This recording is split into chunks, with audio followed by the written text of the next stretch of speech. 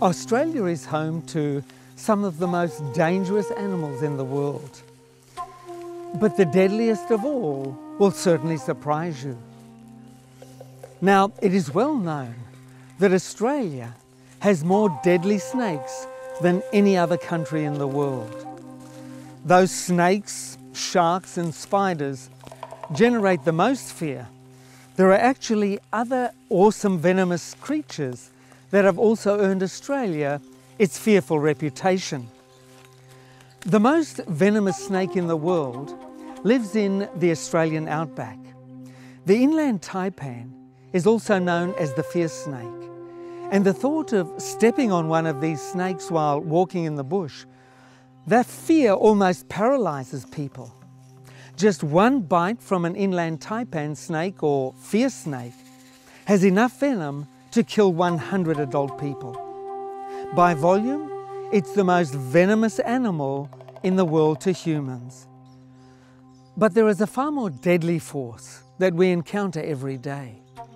What is this force and how it began is truly amazing. Surprisingly, it began during a galactic war in heaven, a real-life Star Wars. In heaven, God created the angels, and the leader of these angels was named Lucifer. He was beautiful and charismatic, but his heart was filled with pride. He wasn't happy just being the leading angel. He wanted to be God. He desired to take the place of God. And when that didn't happen, he rebelled against God. Lucifer gathered a third of all the angels and fought against God. But Lucifer and his angels lost the battle and were thrown out of heaven. Can you imagine that? Well, where did they go? The Bible tells us in Revelation chapter 12, verses 7 to 9, that Lucifer and his angels were cast to this earth. Lucifer became Satan, or Diabolos, the devil, the father of all evil, violence and destruction that we see in our world today. Now, Satan has many strategies and tricks to control us and to destroy us. Just look at what is happening in our world today. The violence, the hatred, the wars, the pandemic, the riots and killings.